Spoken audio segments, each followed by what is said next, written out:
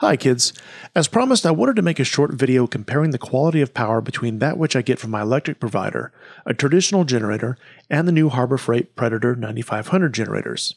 I've temporarily bypassed my interlock and activated the inlet breaker while on main power. This makes this scary setup here dangerously output 220 volt power, but also gives me a safer way to attach the oscilloscope. So this is our baseline. Nice clean power from the power company, and we're looking at 255 volts at 60 Hz. As we zoom into the waveform, our lines are nice and crisp, nothing crazy here. And at 120 volts, it's the same thing, just smaller waves, nice and clean. Now, let's cut to an equally scary setup I made on two Harbor Freight generators running in parallel and currently powering the house. I made a plug that allows me to easily hook into the 220 output, where I can control the voltage output switching on and off the breaker on the front panel here. Since these units are teamed together, what we're seeing is the actual waveform that's being sent into the house of the combined units. This is why we want an inverter generator. Looking at this pattern, it's almost indistinguishable from the regular line voltage from the power company with only 1 volt difference. Same with the 110 volt feed.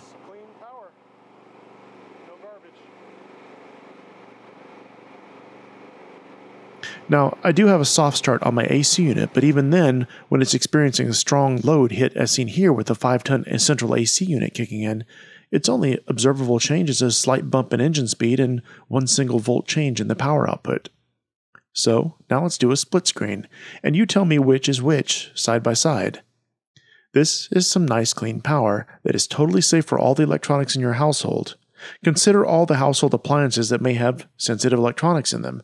Your clothes washer and dryer, your microwave, most stoves, certainly modern refrigerators, and the control boards in your air conditioning units. We're not just talking about your TVs and computers here, which will certainly also care about this. So if you're going to power your house, you really should consider this factor when choosing a generator. Why? Well, now let's look at a traditional generator's power. This is a 5250 watt with a 6500 watt surge, power-backed generator with traditional coil winding. It too makes 240 volts AC or 110 AC depending on your needs. But first off, I'm not hooking this thing up to my house because I have a lot of those sensitive electronic devices that I don't really care to risk. So we're going to use an electric motor in my box fan to put some loads on it. I've gone full sketch here with this hookup, but I've tried to make it as safe as possible, but still, so with all these tests, don't try this at home.